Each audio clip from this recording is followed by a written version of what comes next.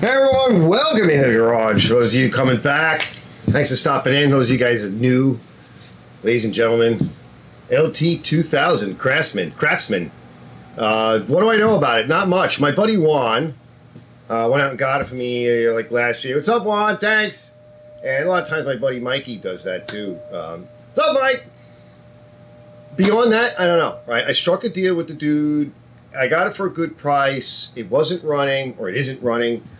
And it was pretty dirty. We got it back here sometime last year. I went over it. I'll show you some footage of what it looked like when I got it.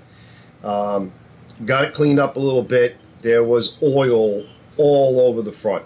Right, we got to take this cover off. You see, it looks like it's in overall good shape. It's black too. It's pretty sweet with it. It would be nice if we get it all cleaned up. So there was oil all over it, and then I kind of have an idea. And we'll get in there and I'll show you. I think it needs a motor.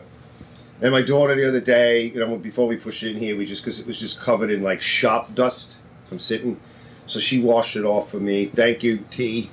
Right, that's the love of my life, my daughter. Right, she's just awesome. I got the greatest kid on the planet.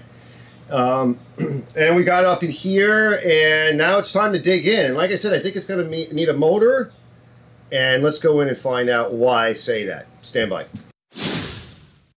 So I took some of this stuff off to get in here and give it a good cleaning.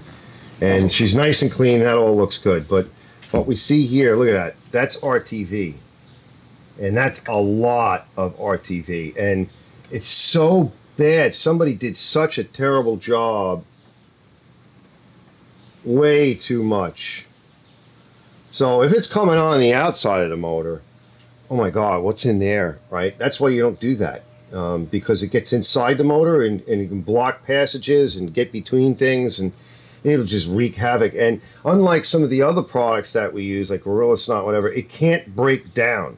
What a nightmare. So it's probably leaking, right? Because I saw oil all over it, and I don't know if you're going to see some shots of it. I didn't go over that footage. I haven't gone over it in a while. If not, I'll try to put it somewhere in here. If I find it and it looks good to put up, I'll show you that, how much oil was just dressing everything down. So good chance that's leaking. Good chance it also caused some damage on the inside of the motor. I don't think I got any water in it or anything, because like I tried to protect it while I was washing it. It's got some fuel in it. It's old fuel. I say we drain that out. We connect the battery to it, and I'm willing to bet there's probably some water in it. Yeah, it might be. It might run just like that. So why don't we throw a battery in it real quick and spin it over and see if it drinks any of that, because that's already in here. So I don't know how much worse it's going to get. We'll check spark and everything, but it doesn't look like any Mises got to it. So I don't see any damage up here or anything from the Mises. Yeah, let me go get a battery. I got a charged battery. Go throw it in and see what comes of it. I'll be right back. I'm just going to spend a minute. A little sandpaper, a little crocus cloth or something. You know, because all of this is all new to us. I also see, as I'm doing this, I'm inspecting. Got one bolt for the seat slider, but the other two are missing. So now's our chance to get, you know, intimate with it. Oh! Right, nice choice of words, right? I know, that's Arch. It's what he's not normal. Who's Arch talking to right now? Okay, good common practice is to put the positive on first. Why? Because as I'm tightening it, right, if I hit that and it was live, you know, if it was already grounded, you'd be shorting that out. So I don't want to do that. Okay, I got to figure it out. I don't know what this is. Somebody must have been a little short or something. It looks like it was an electrical box. Pretty good idea. So you press this down all the way, and then there's this handle over here, which I'll show you in a bit. But that goes down. There's an interlock switch there. Then you throw this lever down, this red lever down, and it holds it. The other side is your speed control, which is kind of neat, having your speed controller or sort of your ground speed controller on a pedal. That's nice. We're in neutral over here. We're going to put it to choke, and let's just see if she cranks. Oh, here's something. Okay. So, since we hear something over back here, that means we got a relay kicking in, but nothing up front. So I'm going to go get our ohm meter and we'll check for voltage. All right, I got my cheesy test light. I just made one out of a simple bulb and a socket. I had a better one, but I broke it. So we're going to just clamp it. We'll jet clamp it over here on something. We just need to find a spot, someplace clean. Could even be this on the motor, right? We'll see. That's pretty clean. And then we'll leave our bulb someplace where we can get to it, where we can see it. I'll see it, but I want you guys to see it. All right, and then we'll turn the key. All right, so we're going right here to the starter motor. Okay, no voltage there. So what we want to do is take, this is our positive run coming from that. That's a starter relay. It's a solenoid. And we're going to take this off here so that we can test it as we play around back there. And we want to check to make sure that this wire is connected and that starter relay is okay. We're going to go find it. But we know we're not getting anything over here, so we're not going to say that the starter motor is no good. Geez, it looks awfully clean, right? This machine's not old. It's actually in pretty good shape. All right, I got to go find that thing. Let's go find it.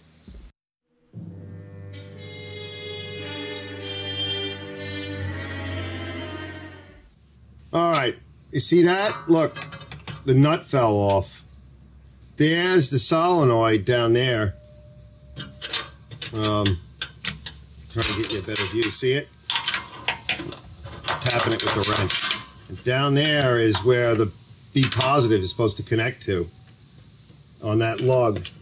And there's the cable, right, with the eyelet ring. So when we clean that off, find a nut for that. It might have just fallen off. Or maybe somebody was working on it and they, somebody was on this thing, so they didn't reconnect it. I don't know, but let's put that back.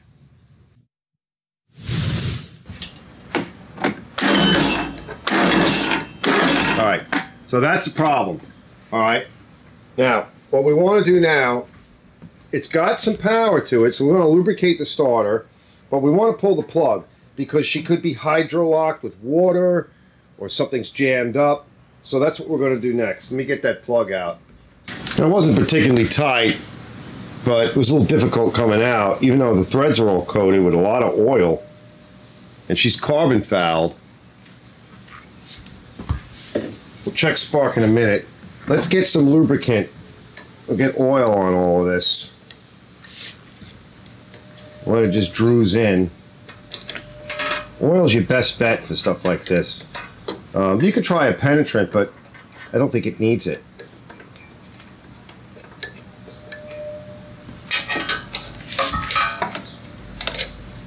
Start off with a little bit of oil. All right, let's spin it over and see what it does. If it starts to puke, I got a rag here. It might. Move this out of the way. Let's just see if she'll spin in a natural way. Now, before we go to put anything else to it, let's see how it feels. Battery might need a bit more charge. Well, she's spinning. What's that sound? Sounds like the belt. All right, let's give it a kick over.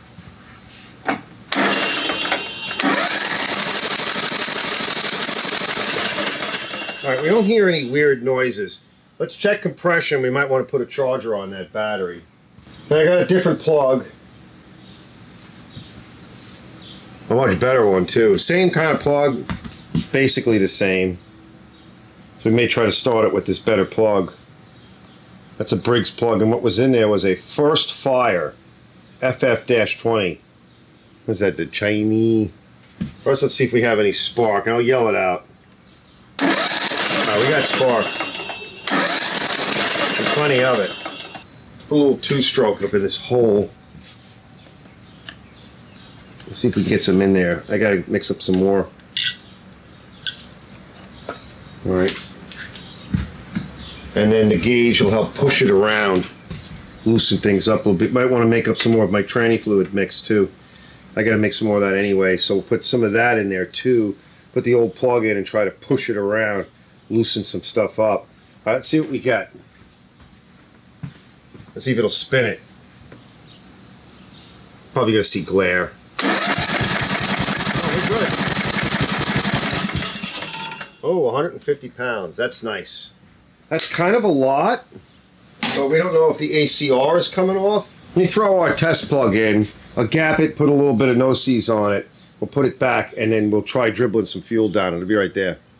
All right, let's put a little two-stroke down the carburetor, and there's a little bit still probably in the cylinder. And it looks like there's, I think it's wet in here. Could be old gas. Yeah, she stinks. It might be too much fuel sitting around in here. All right, so choke. We'll take the choke off a little. Yeah, let's take that choke off a little bit. Let it breathe. We've had the choke on enough, so it's probably trying to pull. Uh-oh. Yeah, let me stand back. That's way too much.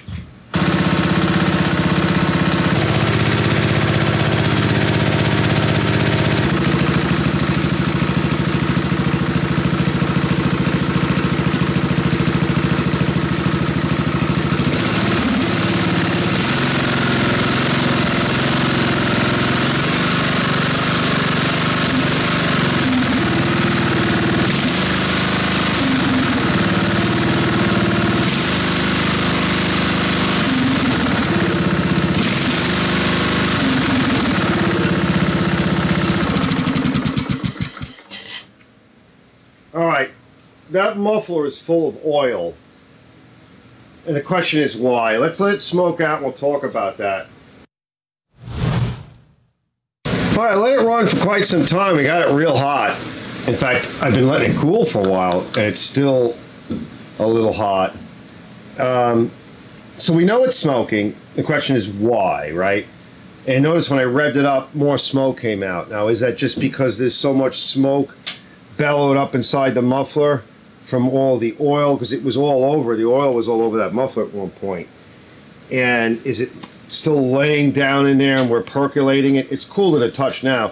This is still very, well, it's quite warm. I wouldn't want to leave my hand on it. We don't know if it's pumping smoke out. The oil is beat. I can tell you that. It's black. And there's all kinds of gook around here.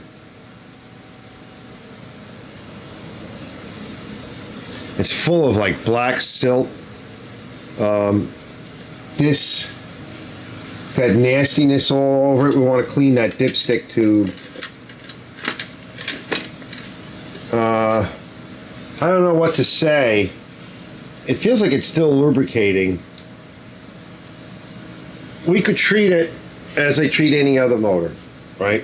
Pull this cover off because it's probably never been adjusted. And if it was adjusted, there is sealant in here.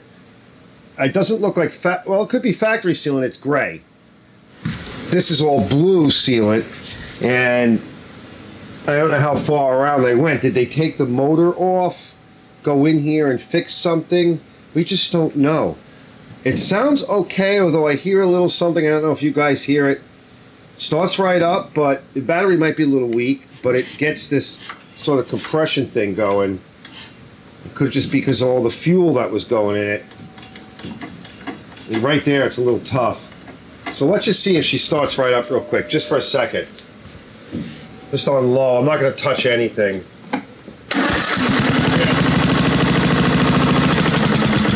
So she seems to run well. Let me take this off. Pull the plug. We'll take this off. We'll pull the ignition off. We'll go over the ignition. I'll pull the carburetor. We'll dump the tank. I see dirt in the bottom of the tank. We'll clean the carburetor. We'll get all that back together. Maybe we'll even do a fluid change on it. Get all the oil out of it. And put it all back together because she's running pretty good. If the leak has stopped, and I'm not seeing any new leaks, but you know, we got to run it. Maybe even cut the lawn. It needs a belt. I see when I was in there poking around in the solenoid, there's a belt on one of the drives. It's just a small belt, but it's one of the tranny belts. Let's just determine if we have, you know, if we have a good motor. I mean, the carburetor seems to work good. Look, that took a little damage there. Somebody hit that. We have a lot to work with here. At the very least, it's got some great parts and the body's in good shape. So, yeah, let me pull this next and we'll take a peek in there. I'll come back in a minute and let you know what I find. Oh, yeah. Okay. For sure. Right? Somebody... This might be what's leaking. And look. Oh. Hold on, I'm getting cold. Alright, I gotta get to this now. So, all that gook in there. Anyway, we're gonna clean this out. Here's the mistake people make with these things. That gasket did nothing, right? Except go inside the motor like the other one. So what we're going to do is we're going to clean this off, make sure it's flat and true. You over-tightened it too. And so by over-tightening, you're pushing everything out and in and nowhere where it needs to be. So first step is we're going to clean all this off, get all this gook off, clean it off good, no grease on it, no remnants. Make sure it's flat and straight. And then I'm going to lay a bead down. I only have the high temp red stuff. I got to get more of the black. I keep forgetting. I had a hard time finding it for a little while. I think it's around again. Anyway, we're going to lay a bead down, a light bead with my finger, and I'll show you. And then we're going to set it to dry for about a half hour or more, depending on how long we take doing other things. All right? It's got to skin. If it doesn't skin up, when it starts to skim, that becomes your gasket. Soft, but... And then when you put it on, you don't over-tighten it. You snug it.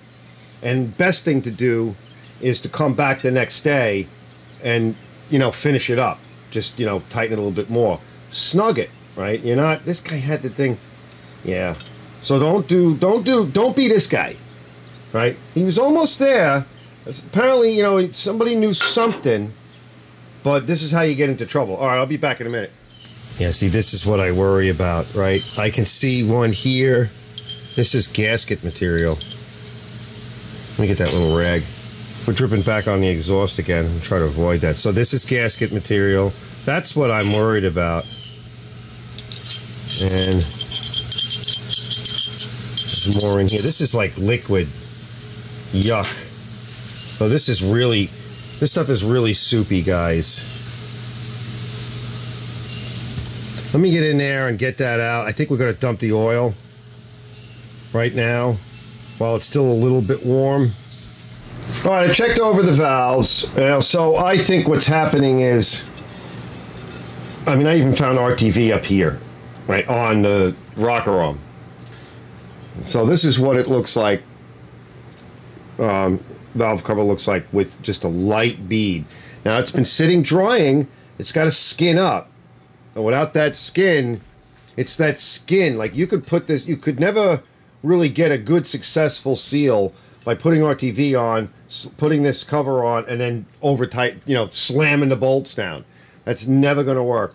So what I do is I get everything clean, super, super clean, and I lay a nice bead on with my finger. If you see any area that looks a little translucent, like you can see a spot where like the cover is showing through, a little bit more on, get a nice even coat, put it aside for about a half hour. Today it's really warm, it's really hot day and dry. So this did not take long. There's just no good way to get the oil out. Let's get the oil out. Just let it start draining while it's still warm. Yeah, there's just no good way. Can we slip something underneath that? Yeah, let me see if I have like a little plastic container or something. All right, this is a contraption I made from just a tin tray. And so I just kind of make a border around it. And let's hope it works. Well, it's kind of working. Just keep an eye on it for a minute. Look, no real rainbows or anything in it, but it's just so black and thin. There's some metal in it. You always see some. There's no filter on this motor. All right, let's get rid of that and I'll get the rest of it out. It needs oil. This could be part of the smoking issue. It's so thin and just done. All right, clean that off.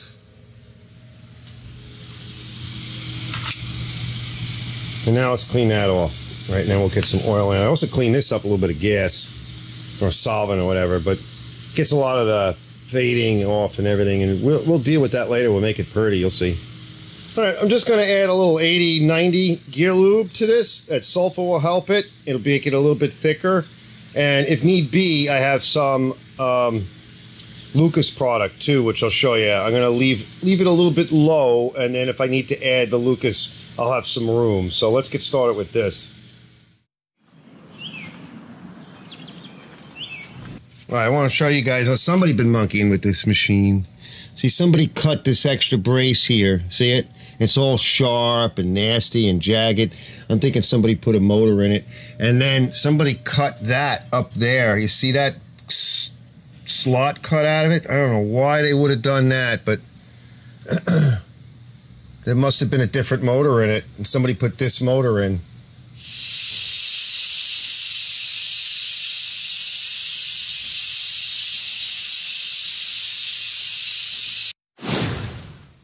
All right, just a couple of spots. Now to start off with, we'll get this cable and the slider. And there's probably a little bit something back here we can get. And we're going to come up here. We're going to get you and you and this guy. Pretty clean. And then one thing I'd like to do is reach up in here, pull this off, right, and clean that out, blow it out, and then put some spray lube in it. Look how dirty it is. That makes for contact issues. And then down here, you may not be able to see it, but I'll try it from the other side too. We're going to get some spray lube on that and some grease, right?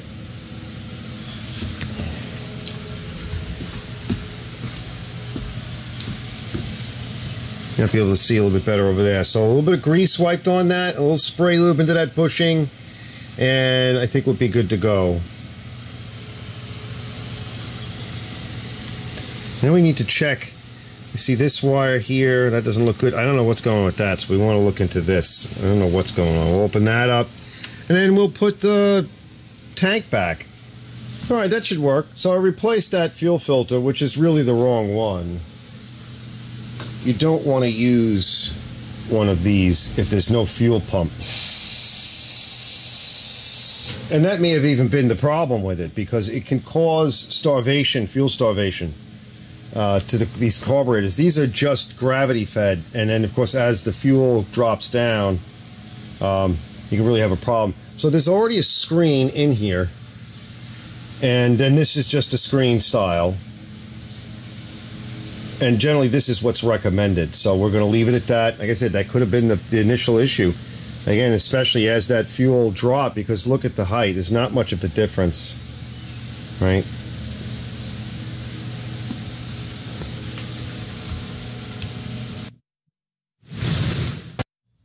Everything looks real good. We got to pop this back on. See, that just got to go in through one of those holes. We'll do that in a minute.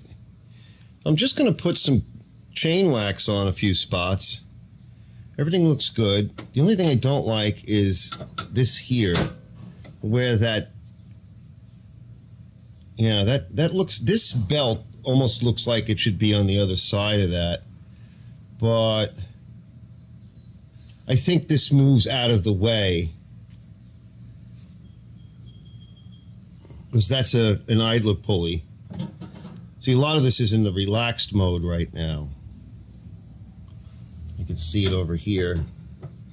I showed you that up top, but I don't see wear on the belt. So if that was really rubbing all the time, there'd be wear on the belt. See, this is the braking system with the dual pulleys. I'm just going to shoot everything with some wax, especially up in this area here. We'll get what we can. Start off with over here. Now this is the disc brake, so you don't want to get anything on there, but these are this is what moves. On a cam, so we want to make sure we get that part.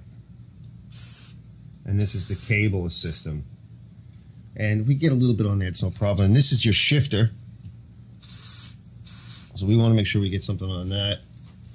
And then same thing up in here, right? This all moves, and now this guy moves down in here, okay?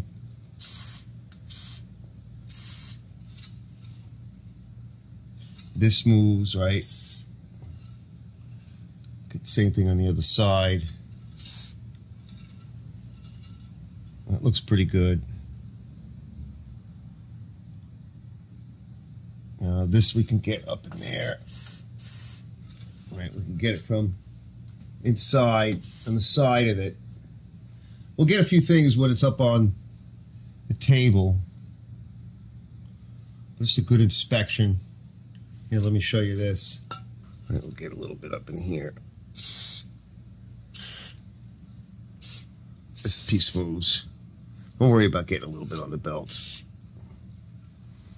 Not gonna hurt nothing. And we'll get this guy here. This whole thing moves.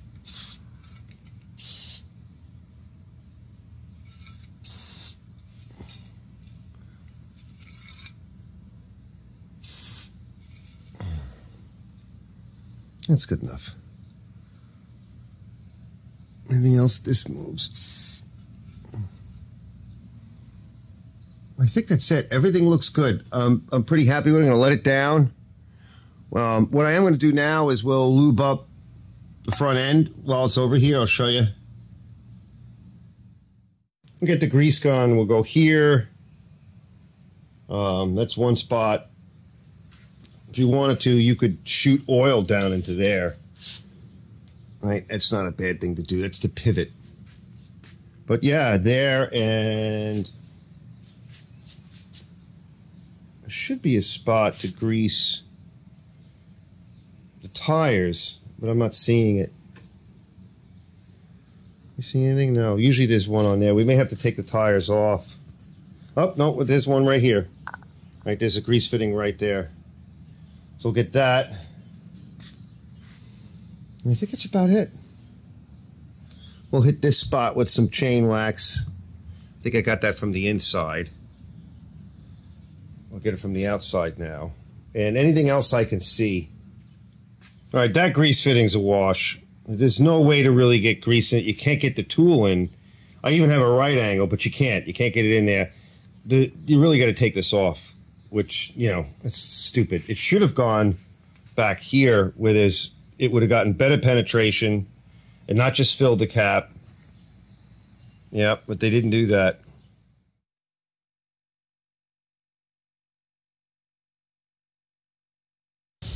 Give this thing a little test. Been a couple of days because I've been busy. Oh, this seat's real comfortable. Wow. Seat, that back support. What's with that?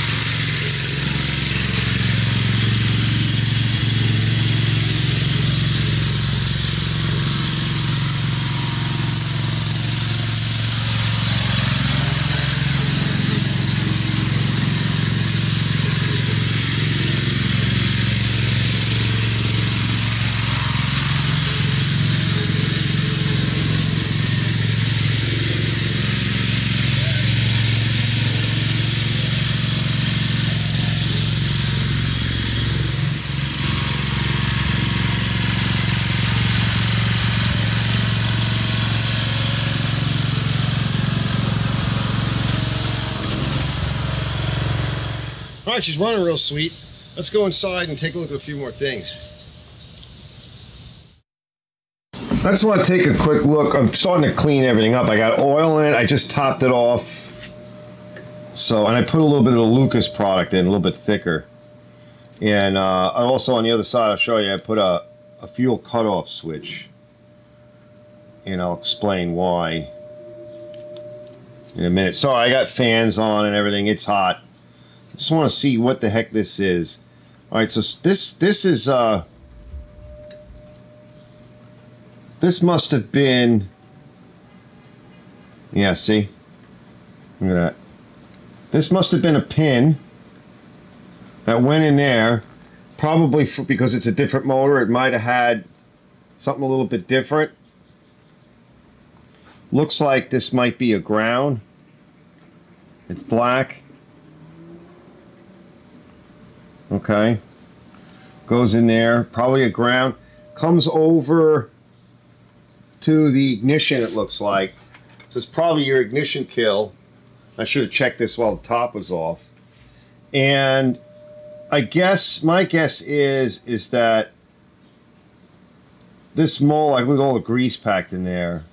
This Molex connector died and the guy couldn't replace it. And so he just did this. So okay, I get it. You wanted to use the Molex that was in there. It's nice and tight. We're going to put a butt splice in.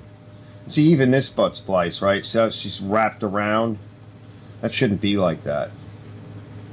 And what kind of butt splice is this? That's not very good, is it? We'll tape that up. I think maybe we'll take this off and that we can put it on, two of these on properly. So we'll make another nice splice here. Let me clean all that off and I'll show you what I want to do in a minute. Fix that. That's no good. That is a bad connection and you'll have a problem shutting the engine off. Also, it's probably part of the generator pack, although that might be down here. Yeah, that looks like that's down here. And it looks like somebody did something down here. There's a diode in there usually. And so that looks like it's okay. Let's service that. Let's fix that properly. Alright, so I undid that wire. I pulled this apart. There's all kinds of trash and oil in there. I put a little bit of my degreaser in it and ran that in there. Blew it out with compressed air. There's still a lot of trash in this, so we're going to clean it with some brake cleaner, which is basically the same thing as electrical contact cleaner. And then blow that through as well. And then we can splice it. Yeah, there's a lot of trash in these guys. It's much better now. And then we can clamp it up.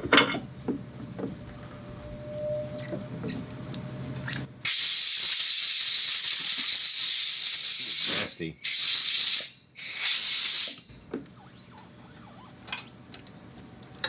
You know, there's details, right? A lot of people, especially with electrical, a lot of mechanics don't do electrical. It's a whole nother art and science. That's even got trash on it too. I wonder how much trash is in here. Yeah, there's plenty of trash in that as well. You know, that's you always want to clean your connectors. So we'll take a bit of chain wax, just a little bit, and this you could use a different type of dielectric, but why stock so many different things? Just a tiny little bit.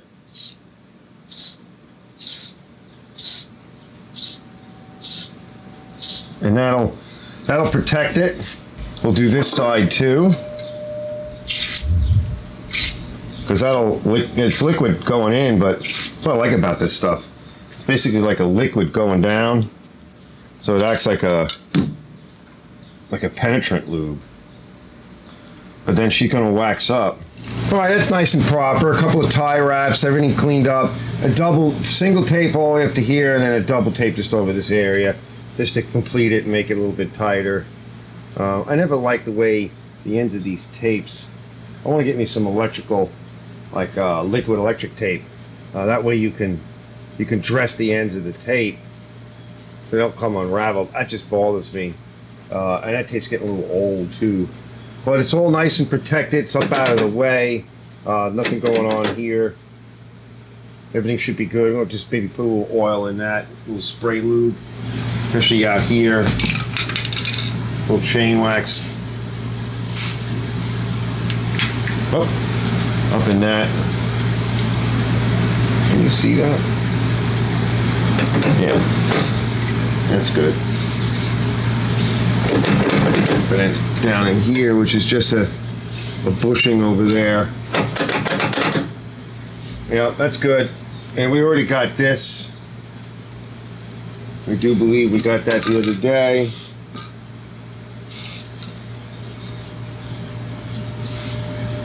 All right, I see that completes it.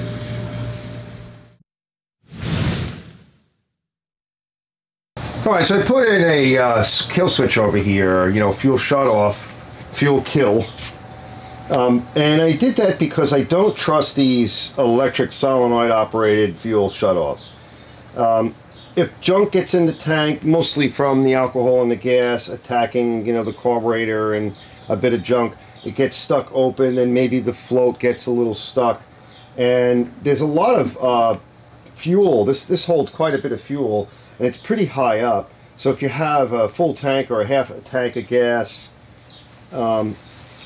it's, you know, it's high up, and it's enough that pressure will definitely work its way in and overfill into the engine, and then you could have hydrolock, or if it's just a little bit and it actually starts and runs, then the person will be running the machine with gasoline in the oil, and it'll kill the motor. And I wouldn't be surprised that that may have even been what killed the motor originally.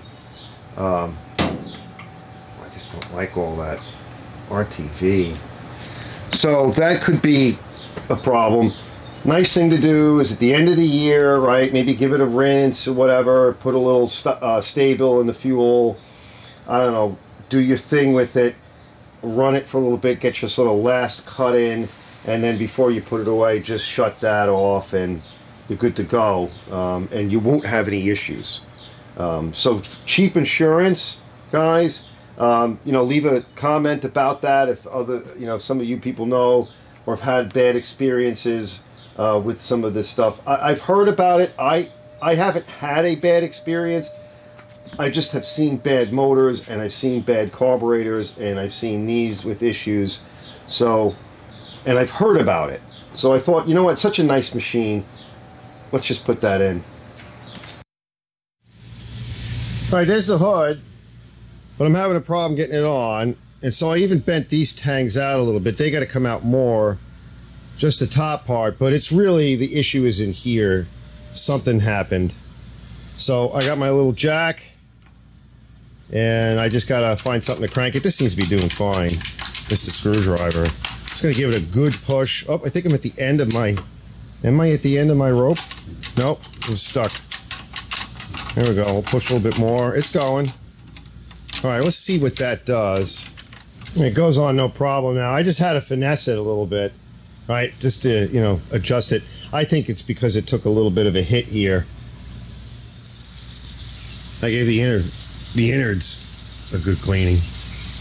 I just wanted to mention, you guys, so this chart here, which you can't read unless I turn the camera on, but I'm not going to turn the camera, but you could see it. All right, that's everything you need to know about it, and belt sizes and what have you. So whenever you need something for this machine, you know, check that chart, and it'll give you some good reference. Yeah, those were a little nasty. That light comes right out. See that light there? That comes right out. Just want to be careful. So I just have to kind of press that in and push. Press that in and push.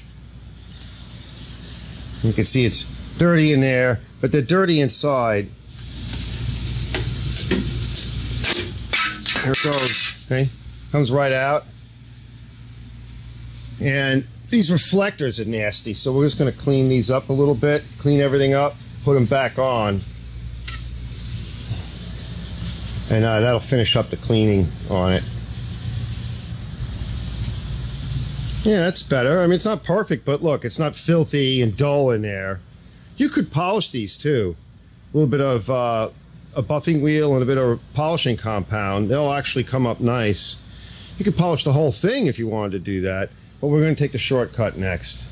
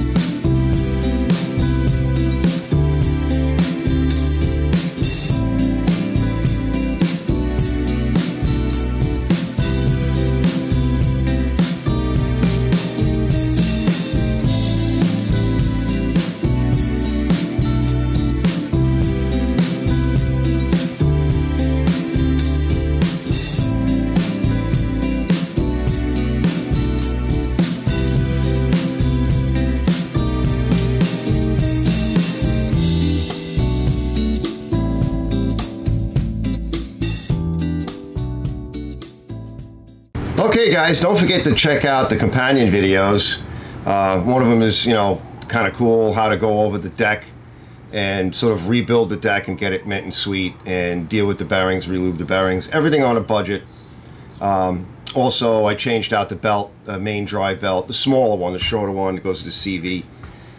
Probably put those together. I mean, I don't know, we'll see. But then, you know, you got the carburetor, the valves on that engine. So they're all going to be companion videos, separate videos most likely, and I'll release them after this as I'm ready to release them, and I'll go back and I'll put the links to them in the main body of this video. Probably cross-link them and whatever eventually over time. So don't forget to check that out. All of this done on a budget. Keep in mind, guys, that I could make not only this machine look mint, but I could actually make it mint. But then I would be refurbishing the entire machine, and that's not the point of this exercise. And a lot of times you can't do that. You're trying to sell a machine. You don't want to make the machine so perfect, because if you do, you'll spend so much time on it, you'll never get that money back. And at some point, either they go to another mechanic or they come back to you a couple of years later for a repair, right? And that's the best case scenario.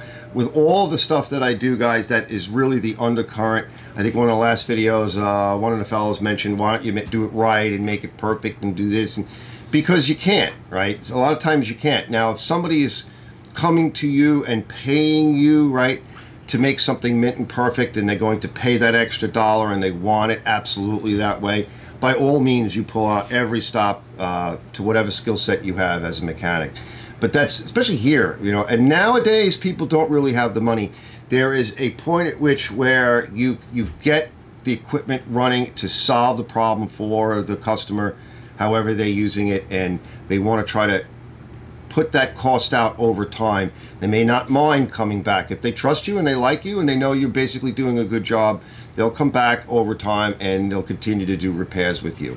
And you know, if you want to start to do this, for those of you that may want to start to do this for a side job or for a living, you know, you want to be upfront with your customers in that regard, right? You can't fix everything all at once. That's a restoration.